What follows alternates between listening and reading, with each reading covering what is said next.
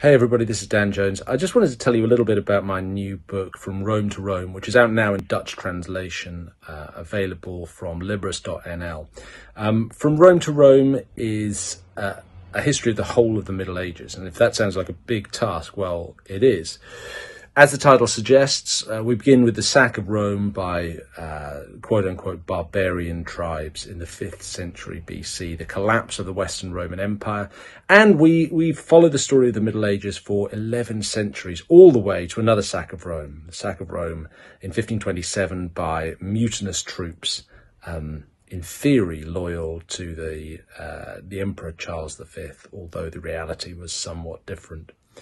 But in the course of telling this story, we range from Byzantium in the east and its wars with Persia, from the Mongols, the conquests of the Mongol Khans who assembled the greatest and largest land empire of the Middle Ages.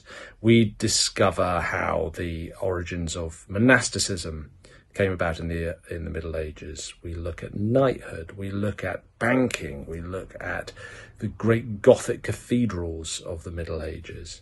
We look at the voyages to the New World, and we look at the origins of the Reformation. It's a huge story, but I hope it's a story that's also very engaging, very colourful. It's full of great characters. I call it the greatest hits of the Middle Ages because it's got some of the biggest stories, the biggest names in that period, which I've loved for all my career, and I hope you will enjoy reading about too. So From Rome to Rome is out now. It's available from Libris.nl.